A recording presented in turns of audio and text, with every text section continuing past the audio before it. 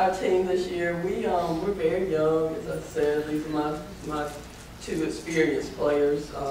We have 8 newcomers, so you'll see a different team take the court on Monday than what you've seen. And you know, they're young, but they're growing and getting better each game. I'm excited about their future, but there's definitely been growing pains this year. A lot of, you know, I guess great moments, but a lot of tough moments too. So we, I think Vic knows that we'll take the court and compete. We'll play hard. Vic, Krista has another year of eligibility. I'm checking into getting her a jersey for that game. We're excited about the game and about the cause more so than anything, and just hope to really get out there and represent the area and still be a part of this great rivalry, and you know, our young players to come out and have opportunity to play in such a fantastic college environment.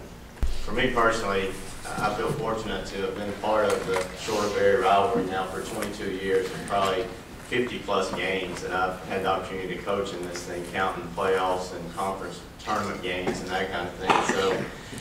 So to do this and still be a part of it is really special for me. We're 13-4 right now, and you know, if you're in business and you're the boss and you work for someone, or you're in coaching and your players, a lot of times you say, look, as long as I'm talking to you, as long as I'm correcting you, and as long as I'm getting on you, you're okay. When I quit talking to you, that's when you need to worry. Well, we're 13-4 and I can't get the AD to talk to me.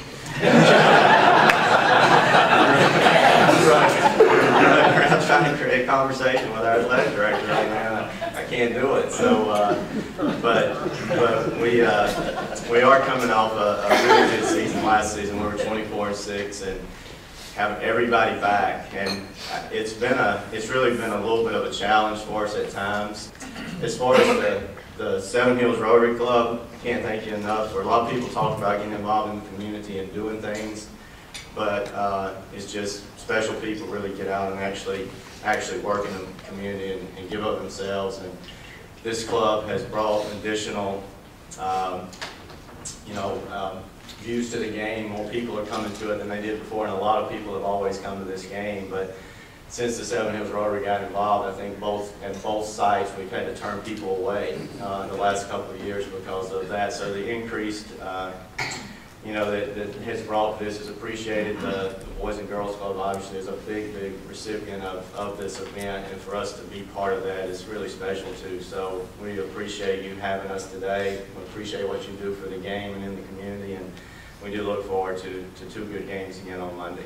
But I was thinking about what to say today, and obviously we haven't had the start that we want for the season. Our guys continue to push and improve, and each game, is the next chance. Next chance is the next game, and hopefully we'll get a win tonight. We're actually on the road. We get on the bus in about an hour and head down to Piedmont. Hopefully we can knock some shots down and actually defend them like we didn't at our place this year.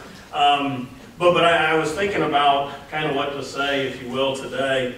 And our guys continue to fight, and I hope that they understand that the adversity builds character. And I think we all have a lot of character right now. We faced a lot of adversity so far this year. But they continue to grow, they continue to work, and I can't complain one bit. One of the things that I enjoyed more than I thought I would be the relationships that have come from this game. I have the utmost respect for Jeff and his staff and what they do, and not only as a coach, but just as a person. And believe it or not, we do actually talk in the off season, and we've even played golf before, but I don't know if you know, he's a really good golfer, so we don't play much anymore. Our team has had a good start, and there's a lot to be made, about, I guess, the timing of the rankings and all that, and I am excited. That's exciting for the guys and for us, but,